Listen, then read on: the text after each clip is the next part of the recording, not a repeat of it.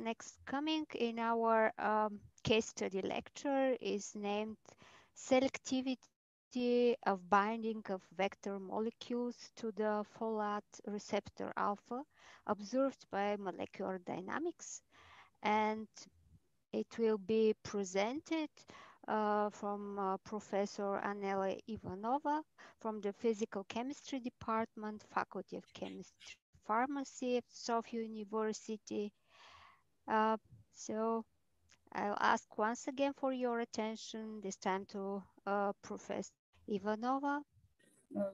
Let me first start by saying that this is the team from our lab, the colleagues together with whom we have been working on this project during the last 5 years already almost. And I would like to start the talk by saying that we did this computational study in the framework of drug delivery. We have chosen as our model drug the same actually chemotherapeutic that Ko was talking about, rubicin. But the reason to select a chemotherapeutic for the study was that, as we all know, chemotherapy is the most usual treatment of cancer, but together with the positive effects, it has also some very unpleasant, I would say severe side effects, which are listed here. And one of the main problems with chemotherapeutics is that these aggressive substances, aggressive to our body, they kill the cancer cells, but they also affect in an undesired way the healthy tissues. One of the strategies to alleviate these undesired side effects is to create drug delivery systems which are based on the so-called active targeting. Active targeting, in principle, means that there are some additional, let's say, components together with the pharmaceutic that are able to steer it primarily to the tumor cells, to the neoplastic cells, and in this way reduce the side effects by not affecting the healthy tissues. There are different strategies to achieve this.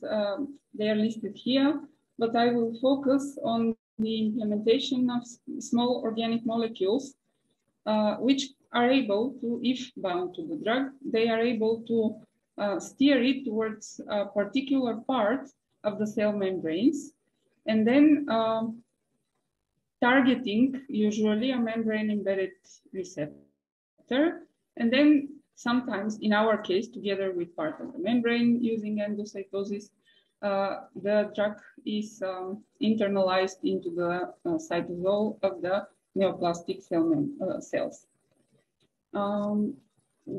This is the pair of protein that we selected to test whether we are able to describe computationally this targeting affinity of the protein. The ligand is the well-known folic acid, which in the human body at physiological conditions is doubly charged, and the anion is usually called a folate.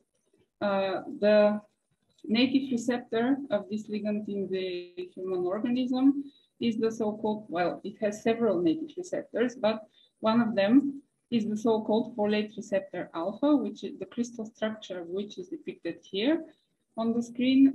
This is the primary transporter of this ligand across the cell membrane. We decided that it's a good pair to study, not only for several reasons. One of them is that this receptor is overexpressed mostly on the surface of cancer cells. Of course, it is present also on the normal tissues, but in very, very much lower quantity than on the cancer cells. Also, it is available not only on certain type of cancer cells, but on many types of cancer cells. And it has been reported that the overexpression can reach from 100 to even 1 million times compared to the healthy cells.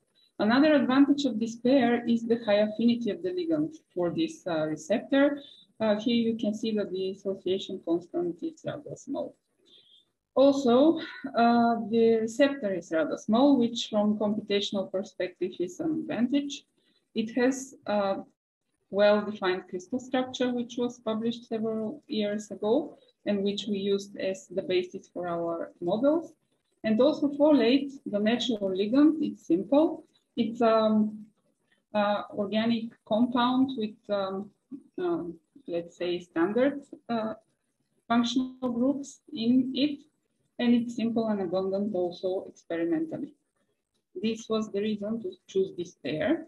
And what were our goals? First, we decided to describe the molecular structure of a series of folate-like vector ligands in saline. Not only the folate, but also some of its derivatives, which could have the potential of steering some drugs to the folate receptor alpha.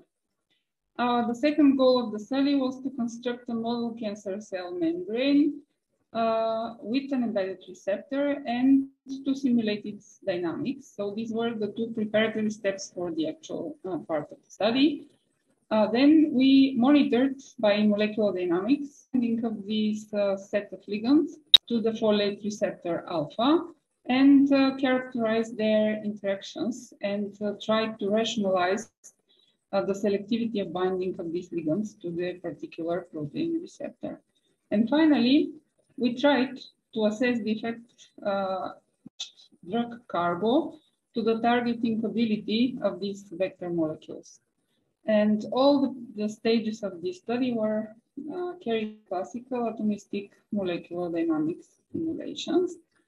A bit more details about the models. Here is the set of ligands that we decided to investigate. First, of course, is the folic acid in the doubly ionized state. The other four ligands from this set, they are all D anions, so negatively charged. This is an abbreviation for raltetrexate, pemetrexate, and methotrexate. They are available synthetically, and they are used as chemotherapeutics on their own. This ligand here, which we abbreviated MTHF, is another form of folic acid, which is slightly different, but actually it is more bioavailable inside the human body than the folate which we intake with the food. This ligand is a bit different. Okay, in red, you can see everywhere on the molecular structure what are the differences compared to the initial folic acid molecule.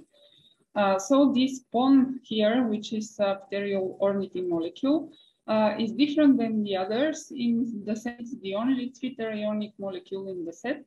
It's also synthetically available and was suggested by a group of researchers as an inhibitor of one of the other folate receptors. So you see the compounds are somehow related, but they also have differences which might affect their behavior toward the receptor. The model membrane, just a couple of words about it. We tried to construct this model mostly based on experimental data, or I would say as much as possible based on experimental data. That's why our model consisted of 370 lipid molecules distributed asymmetrically, both in terms of number and in terms of charge, which is typical for the human cell membranes.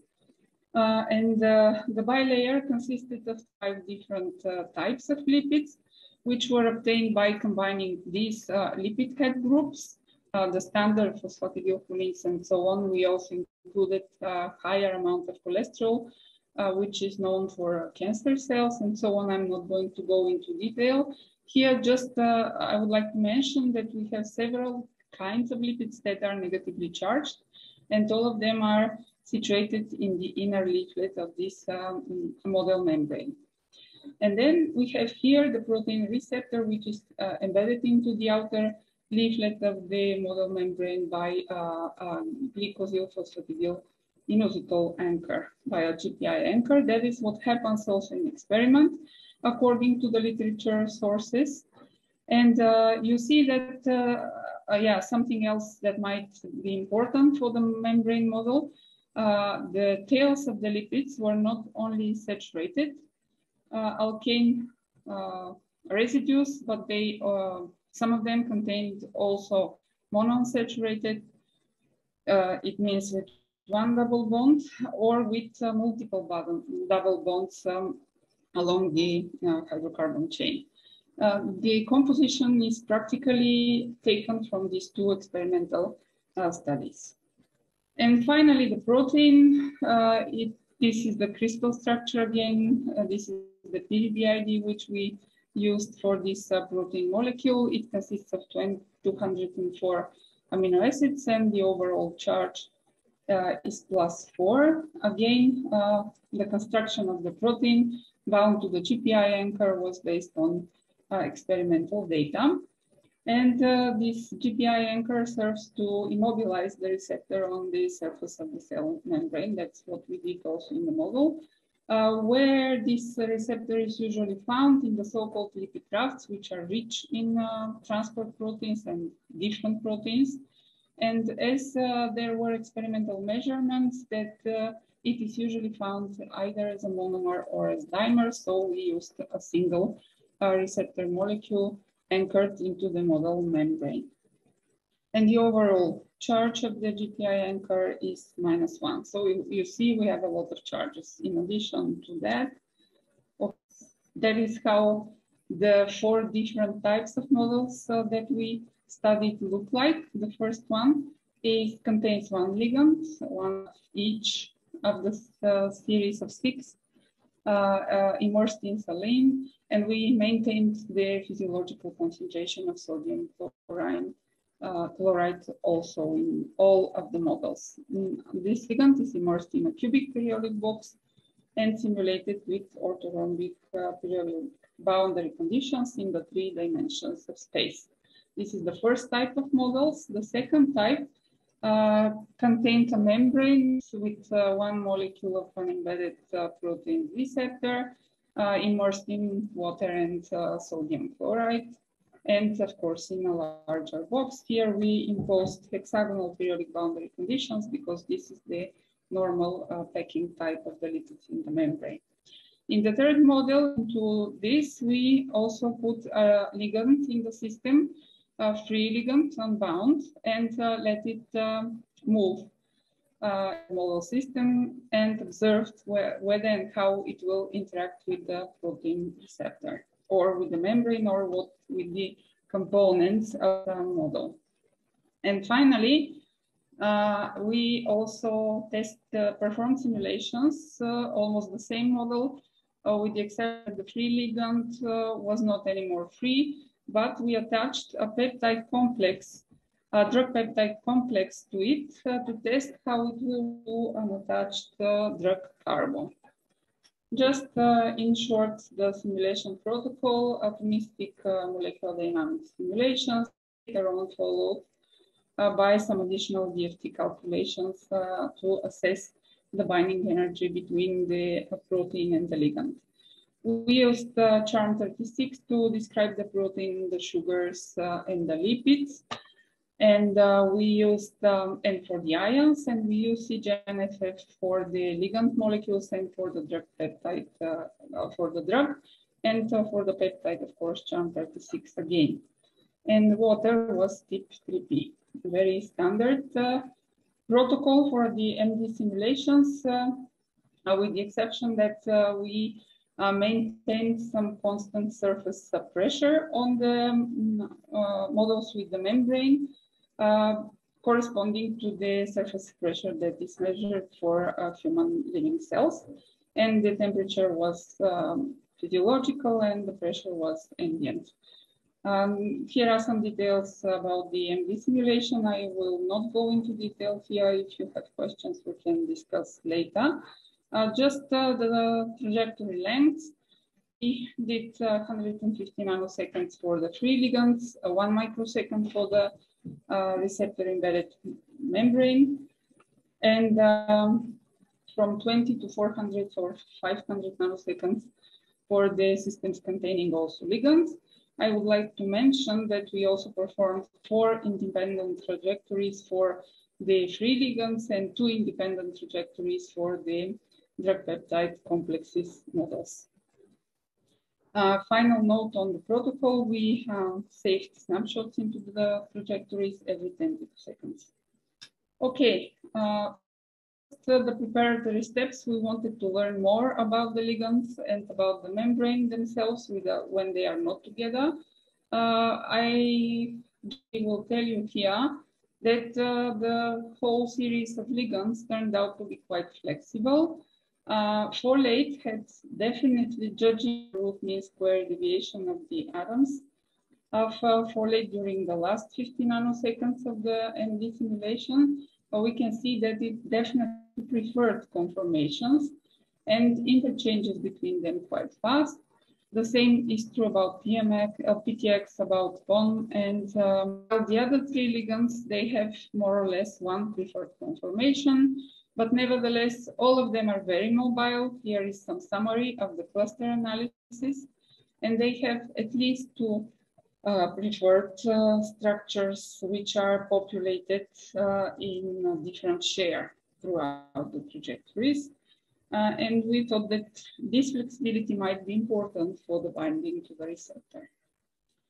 Concerning the membrane and the lipid bilayer, as part of this membrane model, here we performed different to verify whether we have obtained the correct structure of the lipid bilayer. It seems to be the case. The thickness of the bilayer experimental bounds. It is also known that in the increased presence of cholesterol, as it is our case, the lipid bilayers are usually in the so-called liquid ordered state, and this analysis corresponds exactly to such a liquid ordered phase state of the membrane. As you can see, also for most of the lipids, we have areas per lipid molecule occupied on the surface of the bilayer that are very, very close to the experimental data. The order of the lipid tails is an essential determinant of the phase state of the lipid bilayer. And as we can see from these order parameters of the lipid tails, such tails are the most ordered one. The monounsaturated are the least ordered ones. So the closer to 0 these values are, the disorder. So the closer to a liquid state the membrane is. And finally, the polyunsaturated fatty acids, of course, they are known to be the most disordered ones which is reproduced by our results. The overall picture of this lipid tail order parameters corresponds exactly to a lipid ordered state, a liquid ordered state, sorry. So we assume from this analysis that our model is correct. How about the protein? How did it behave during the MD simulations? Some extracts of the results about the protein structure at half of the trajectory, at about 550 nanoseconds. This is the X-ray structure. So even visually, you can see that the secondary structure is quite well preserved. Here is the numerical comparison. Here, the structure from the molecular dynamics simulations is very close to the experimental one. There is some unfolding of the helical regions and some slight changes in the secondary structure. But when we did a more careful analysis of the data, it turned out that this partial, let's say, unfolding of the protein is caused by interactions of its termini with the lipid molecules from the membrane. Since the experiment was done in the absence of a membrane for the protein as it is without a membrane, so we believe that this is okay as a structure of the protein. And here, just to have an impression about the flexibility of the bite, which is in this part of the protein, of the ligand binding site, we have estimated the fluctuations of the volume of this binding pocket during a piece of the trajectory. And this is the experimental value, this here. So you can see that the pocket fluctuates. It's relatively mobile, but the volume predicted by the simulation is very close to the experimental value from the X-ray structure. Up to here, we were relatively sure that our model was fine, and then we studied how the ligands behaved in the presence of this protein. Just a second. I think I need the other way to be able to start. So I'm going to show you how each of the 6 ligands binds or interacts with the receptor. Before showing the movie, I would like to underline once more that there was no bias in our MD simulations. So we just monitored the natural dynamics of the. Here is the folate, and here in this movie we have tried to capture the moment when it binded to the active site actually. So these residues here in gray, they represent the ligand binding site of the protein, and folate did not have any doubts where to bind. It went directly to the pocket and bound there. And as you can see from the minimum distance and the protein, the ligand remained there till the end of the simulation. Here is a happened in the 4 independent trajectories. Well, for folate, the same. In 4 out of 4 cases, it went to the pocket and bound. And in most of the trajectories, in 3 of them, it stayed there. Just in the 4th trajectory, it was more mobile and also close to the base of the protein somewhere here. Here is an illustration of what RTX did. Okay, let me play the movie. Well, the same. It found the active site of the protein and bound there. Pay attention, now it will rearrange for some time and then assume it's just even going away for a while, coming back, and this is the right pose, the correct pose of binding into the active site of the protein, which was not the same, by the way, for the. And here is the plot showing the binding time of the ligand and that it remained in the active site until the end simulation. Here is a summary of the behavior of RTX. Yeah, in 2 out of 4 times, it was able to identify and stay there, bind there. But in the other 2, so in 50% of our 4 trajectories, it found an allosteric site on the protein. This allosteric site, at least to our knowledge, was not reported for the folate receptor alpha, and it is here, just opposite the binding, which is given here in dark gray, and RTX is immobilized there by among 2 clefts of the protein. And it's also a very stable binding pose for this ligand. Okay, oh, sorry. It didn't share itself. I'm going to share it again. Sorry for this interruption. And, but yeah, even from this small number of trajectories, we were able, I hope you see the screen again. Yes, it's visible again. Okay. We were a good explanation of the relative affinities of the 2 ligands measured experimentally. It is known that RTX has about 60% affinity for this receptor compared to folate.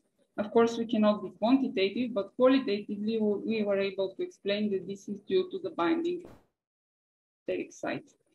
Okay, so what made these ligands bind at this spot of the protein? We did analysis of the protein-ligand interaction, molecular dynamics trajectories, and they showed that it's a complex of interactions, which were reported also for the crystal structure. Complex, some pi stacking of the aromatic parts of the ligands and some hydrogen bonds.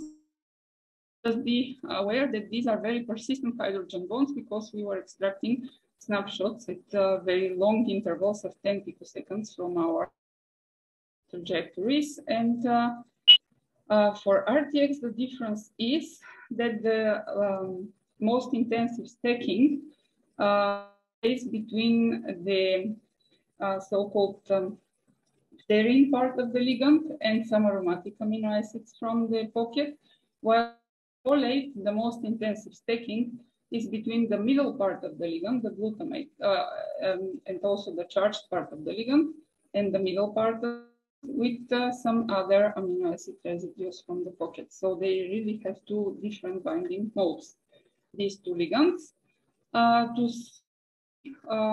To rationalize this difference in the binding, we calculated with DFT, with dispersion corrections, presented the snapshots from the molecular dynamics trajectories, taking the structures from there and extracting just the ligand together with its very closely lying amino acids. So we calculated binding energies, which are quite strong, as you can see. Of course, this is due to the very intensive electrostatics in the system.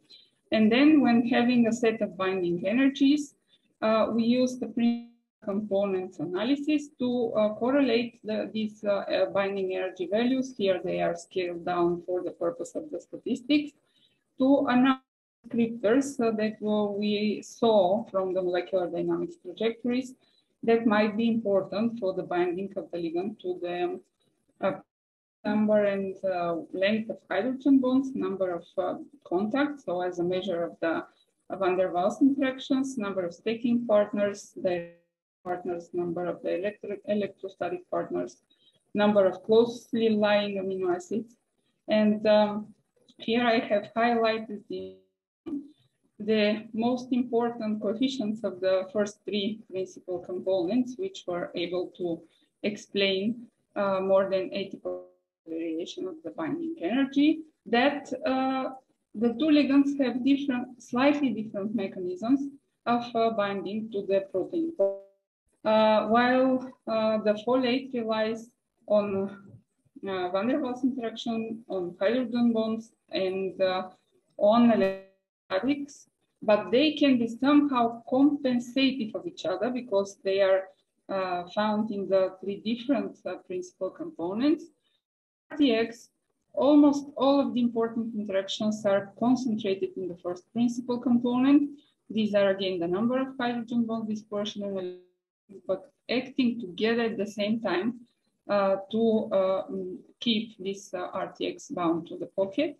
And also they are complemented taking and by the closely lying amino acids. To get a more visual impression on the mode of binding, here I have extracted some sensitive interaction maps.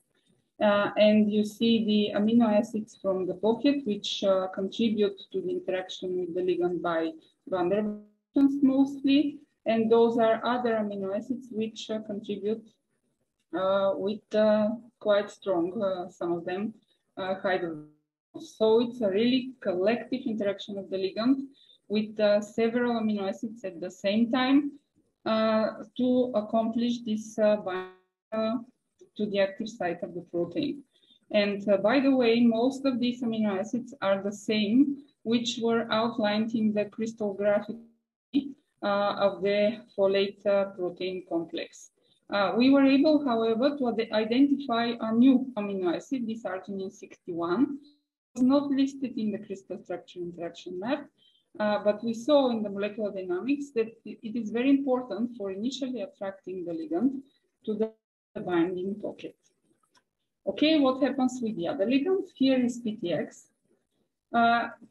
Contrary to what we might expect, a similar chemical structure, it did not behave in the same way.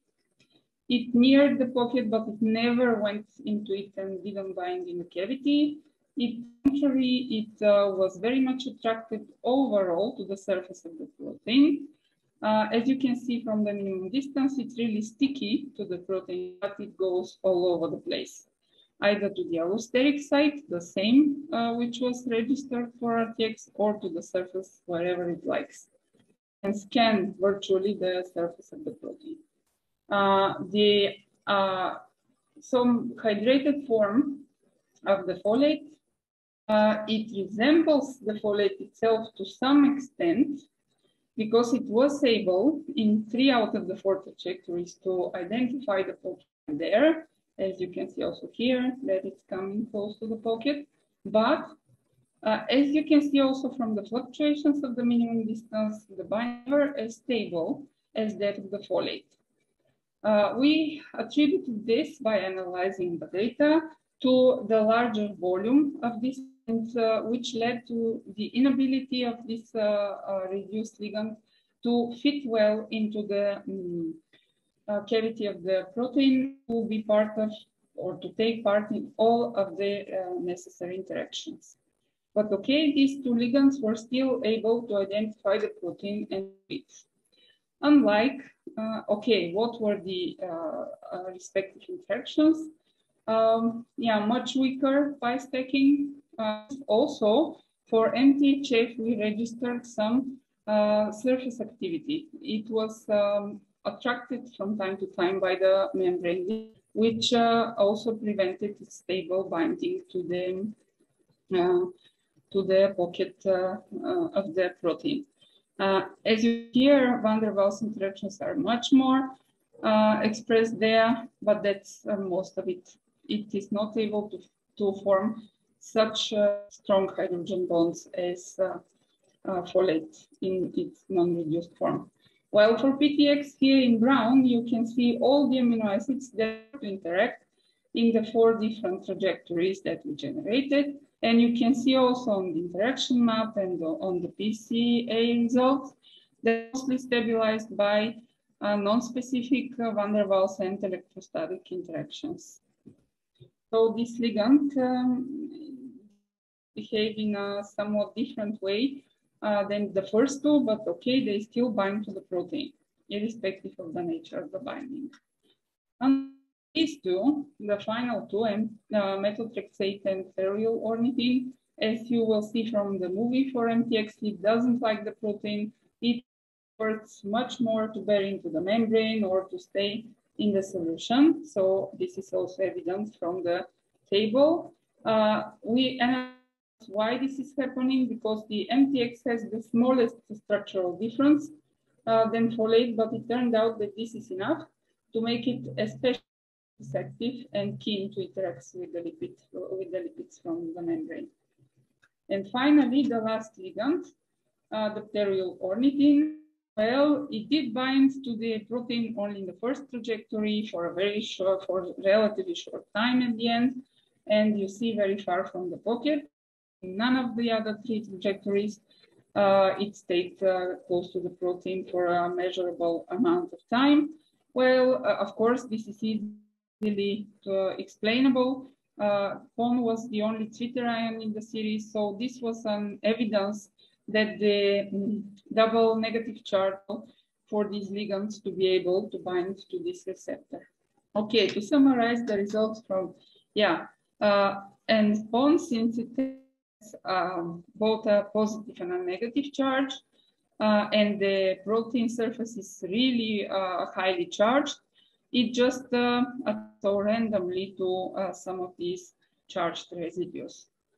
Okay, but this is proof I just explained to you that MTX very much likes to stay on the surface of the membrane. This is the interface of the outer molecule, and that it is whenever it binds to the protein, very rarely it stays here at the allosteric site and is stabilized by a high number of hydrogen bonds.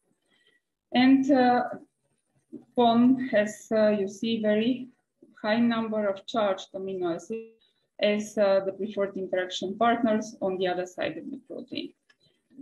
Okay, so to summarize the results from the unbound lists, they are able to detect the protein, at least some of them. And if I have to sort them in terms of capability to be or potential to be used as vector ligands for drug cargo.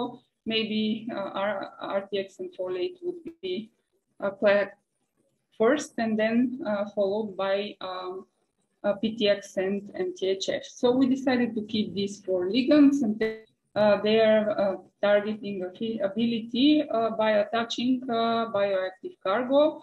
Again, we took from experimental data, but biodegradable linker that has been tested experimentally to be suitable. Attached to it a non-covalent complex of the same chemotherapeutic doxorubicin that Petko was talking about, absorbed on of a specially tailored drug binding peptide. So this is our bioactive cargo, and tested by molecular dynamics whether the 2 ligands will be able to carry this system to the protein as they interacted in the free state. And here are some short movies. This is complex. As you can see, it goes to the protein, but unfortunately, in much rare, the complex goes to the active site, and in none of the cases was the ligand able to bind in the same way to the active site of the protein as it did when there was no cargo.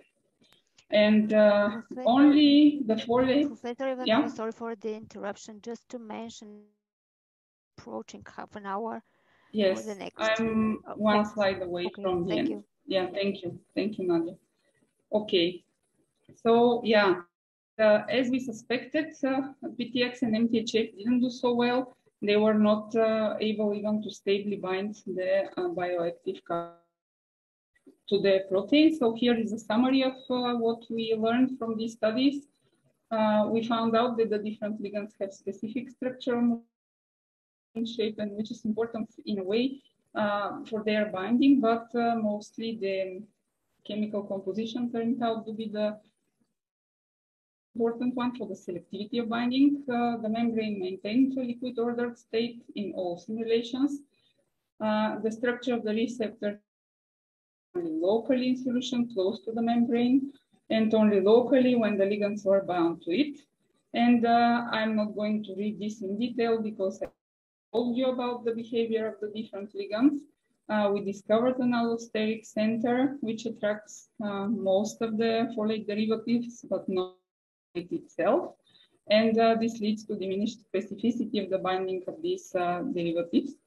And then we found that the cargo, the drug complex, interferes quite significantly with the steering affinity of the vector molecules. And that's why this cargo needs to be tuned carefully to enable efficient functioning of the targeting ligands. But apart from that, we can outline RTX and as the most promising candidates for this targeted drug delivery. For folate, this is known, but for RTX, at least we couldn't find reports so far. And finally, I would like to acknowledge the support, both in terms of funding of the research and of computational resource. And thank you for your attention. If you have some questions, of course, I will be happy to answer them. Yes. Well, thank you, Professor Ivanova, for the wonderful and interesting presentation. Are there any questions from the audience? I think it's visible till now in the chat. Yes, but I'm trying to find room to be able to see them. Okay, I will have to stop share, sure. Okay, I think this is not a question for me, but yes, she's here with me in the room. Okay, thank you. I have a question that is not exactly in the focus of your expose, but I was wondering, you mentioned that the receptor for the folate was overexpressed in some types of cancer cells. What kinds of cells are there? Yeah. I mean, are they muscle cells or blood cells? Thank you. Yeah, many types of cancer cells overexpress this receptor.